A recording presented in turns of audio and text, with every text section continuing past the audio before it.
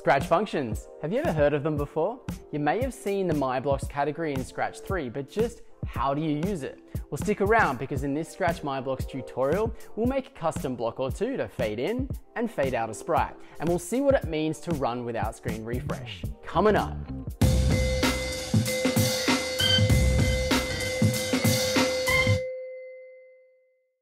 Hello world, Surfing Scratcher here, teacher surfer programmer, bringing you the goodness of learning to code through video tutorials. If it sounds like something that you're into, then consider hitting that subscribe button. Hit the show more button below to check out the show notes for links that relate to this video. I've also got a link to my funky tee here. If you go suss that out and purchase it, you'll be supporting this channel. Big ups from me to you. But hey, let's go make some custom blocks.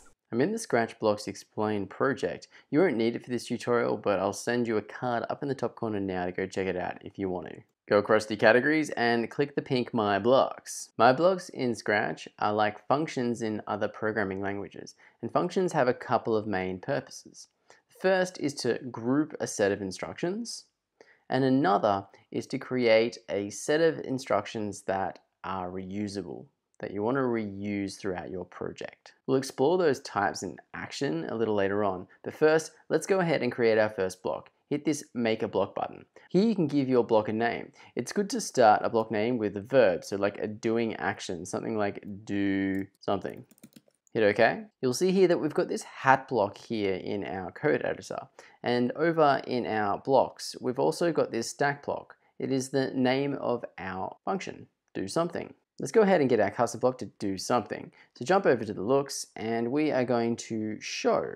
So what this will do is when we press do something, we will show our road. Now it's not very useful at the moment because there's already a block here to show the road. So just creating a custom block to do something that already exists doesn't really make a whole lot of sense. So I think what we should do is let's create an animation to fade in the road and fade out the road. Head on over to your control blocks, drag out a repeat 10 times block. You can get rid of that show block now. Head on over to your looks, and now we're going to change the ghosting effect. And we're going to change the ghosting effect by 10. And actually, this one is going to be -10. Okay, so this block now fades in, but it still says do something. So how about we right click it and we edit it, and now we just rename it to fade in. Now, if I drag out this block and I click it, it fades in, but you can't actually see it. So what we need to do now is create a fade out block. Let's make a block, let's call it fade out, and basically want to do the exact same thing, but instead of -10, we want to go up by 10. And now I can fade out. So this will fade out the road, and now we can fade in the road. So that's a nice little animation that we've created. And what the custom block has done is basically created a shortcut to these sets of instructions. I'm looking at this and we've got some duplication happening. And where we have duplication, that's a great indicator for us to use a custom block. So let's go ahead and create a new block. We're just going to call it fade and press OK. So we've got a new block definition right there. And what we're going to do is we're going to duplicate this code and we're going to look at what's called parameters in other languages. What that means is we're going to pass some values to our fade block. And what we're going to pass are the number of repeats and the amount that we change the effect by. So let's press edit and let's go ahead and add some of these inputs. So we're going to add 2 inputs. The first input is going to be the repeat times, and the second input that we're going to have is the change amount. Go ahead and click OK. So you'll see here that it's created 2 reporter blocks, and we can drag those out and put them as values in the spaces provided. So repeat the number of times that it gets passed in, and let's now change the change amount. So what we can do is get this fade stack block that we have now, and where we see the number 10 for fade in, I will write 10. Where we see -10 for the change amount, we can go ahead and actually just do that. So our fade in calls the fade block. We can duplicate this, and where we see 10 is the same, but we're no longer -10, we can actually just make that 10. And we can get rid of that code. So now we just have the repeat C block with the repeat times parameter, and we have the change stack block with the change amount value there. I'll go ahead and press fade in and you'll see our road reappear, and I'll press fade out once again. Now we can tweak these values so we can make the animation faster or slower. So let's repeat it 100 times, and instead of changing it by 10, let's change it by 1. So if I press fade out, Let's fade in first, huh? So if I press fade out, you'll see the row gradually disappear. So I'm going to fade that back in, and then we'll fade out. Now I'm looking at these values, and if I would look at this for the first time, this would be a little bit confusing to me. So what we'd want to go ahead and do is, in our fade definition, is to create some labels here so we can tell anyone else who looks at our code what these actually are.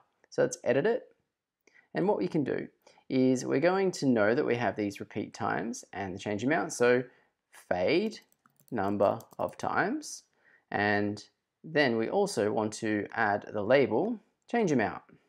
Change amount. We also want to add the value change amount. Press OK, and look what has happened here.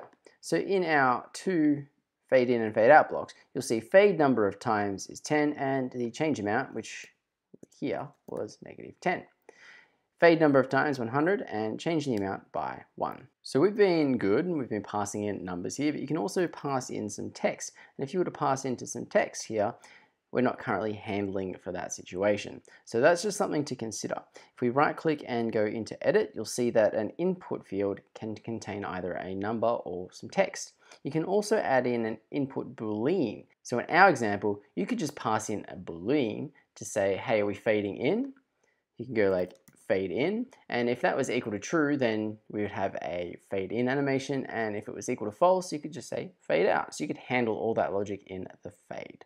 Let's go and have a look at what this run without screen refresh does. To do that, I'm going to jump into another project. Here we are in this project, and what this project does is it just creates this nice checkered grid here. You'll see that I've used some custom blocks. I've used one custom block to draw a pixel. I've got one single sprite here that is a square, and I've called this a pixel. So what this does is it draws pixels in rows across the screen, and it has a starting position, a starting X position, and a starting Y position. And I've also defined the pixel size. But we're here to talk about screen refresh. So if I right click this and I go edit, we're talking about this little label here. So what does this actually mean? There's a very tiny amount of delay that happens between two blocks executing. Scratch uses this to update the screen. So what you can do is if you tick this, it will no longer update the screen. So just to give you an idea of what this actually does, is I'm just going to press the stop sign here and watch what happens when I press the green flag. We've got our grid building in here and it takes a little bit of time. All right, so I'm just going to press the stop sign. If I go back in and I right click, edit, and I run this without a screen refresh, watch what happens now.